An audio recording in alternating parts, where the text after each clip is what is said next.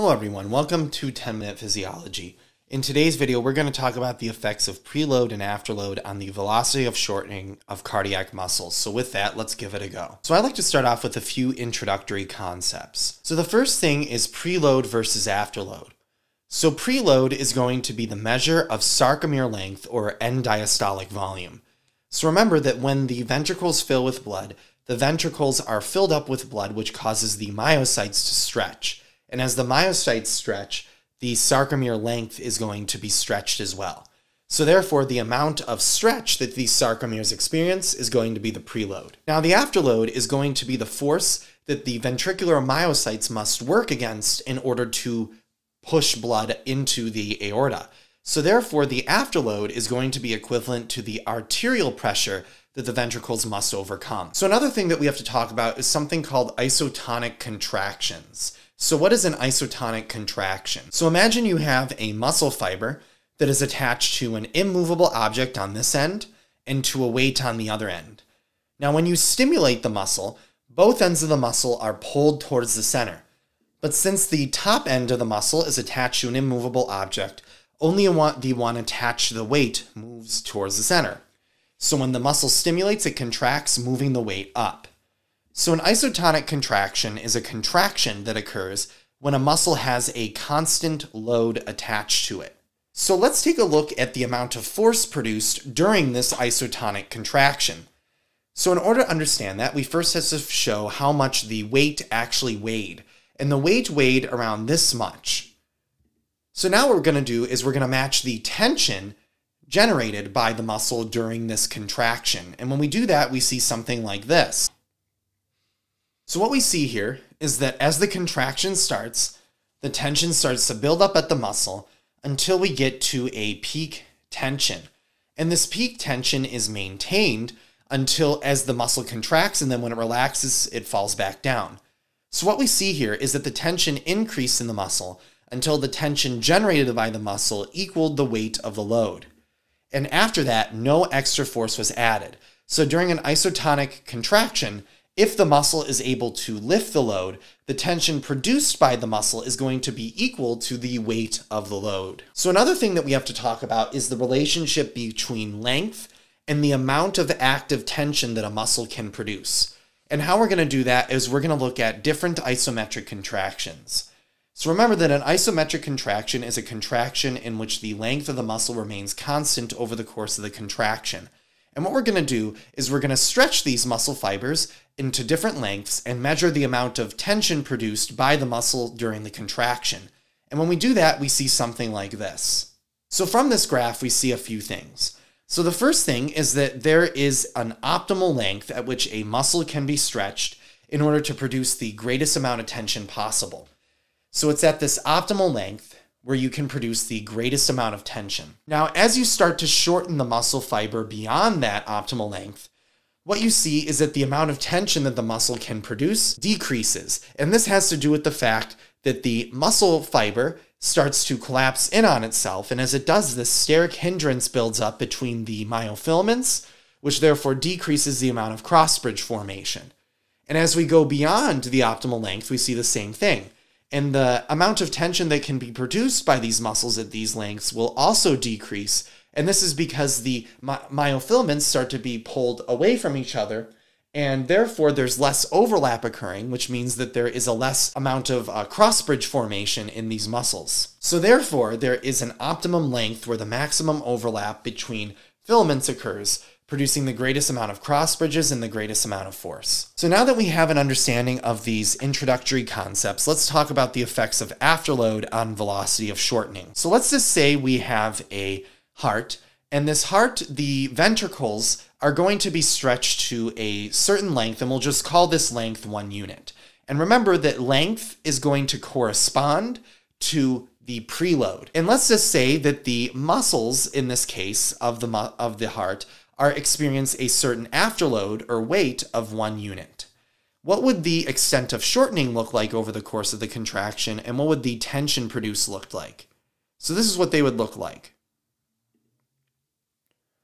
So the first thing that you should notice here is that During the contraction, what we see here is that you have this phase in which there is no shortening occurring. So this phase right here, where there's no shortening occurring, is going to be called the isometric phase. So this is basically equivalent to the isovolumic contraction that we see inside the cardiac cycle. So remember, in the cardiac cycle, the ventricles undergo an isovolumic contraction, where the ventricles contract, but the volume remains the same. And it does this in order to build up pressure in order to force the blood into the aorta. Now, after the ventricle really gets to a certain pressure, the ventricles start to shorten, as we see right here. So the fibers inside the muscles start to shorten. And the difference between the peak of this graph and the bottom is going to be the change in length, or the extent of shortening that occurred during the contraction. And if we take the slope of this graph right here, this slope is going to be equal to the change in length over the change in time. And this is equal to the velocity of shortening. So now let's take a look at the tension produced. So remember that the tension produced by the muscle is going to be equal to the weight that the muscle has experienced, or the afterload that the muscle has experienced. So in this case, the difference between this peak and the bottom is the afterload, and this whole region is the afterload shortening. So these are the main concepts that I wanted to show you from this graph. So now what we're going to do is we're going to see how changing the weight, or the afterload, is going to affect the velocity of shortening and the tension produced by the muscle. So now let's decrease the afterload, or the weight, to 0.25 units. So what would be the results? So what we see here is that, first of all, the extent of shortening has changed. So first of all, it takes a shorter amount of time in order for the muscle to shorten. So in other words, the amount of time that it requires for the ventricle to build up enough pressure is shortened because the afterload is decreased. And what we also see here is that the slope, or the velocity of shortening, is greater than it was in the red curve. In other words, it's easier for a muscle to move a light weight than it is for a muscle to move a heavier weight. So in other words, what we see here is as we decrease the afterload, the velocity of shortening increased. And what we see here for the tension curve is that the tension produced by the heart is going to be decreased as well, because it's encountering a lower or decreased load. And we see the opposite when we increase the weight, or the afterload. So in this case, it takes a longer amount of time for the heart to reach its a certain amount of pressure.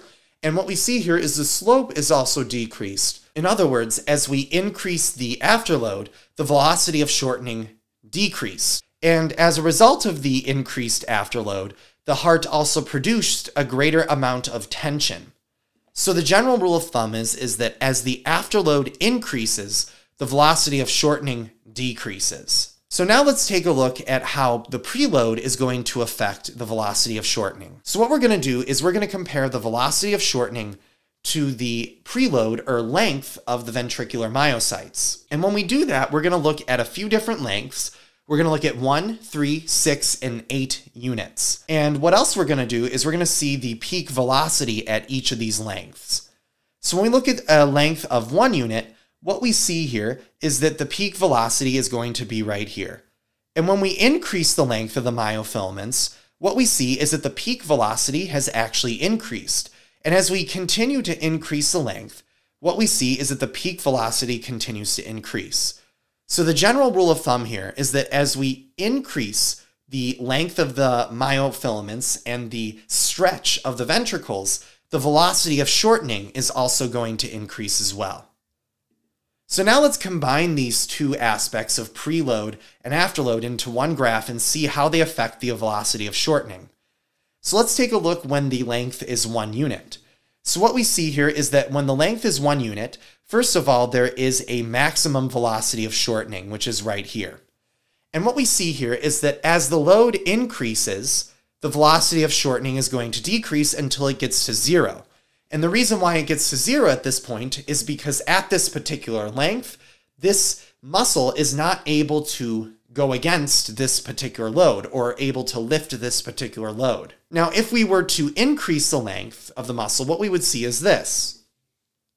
So the first thing that you should notice here is that even though we increase the length, the maximum velocity remained the same.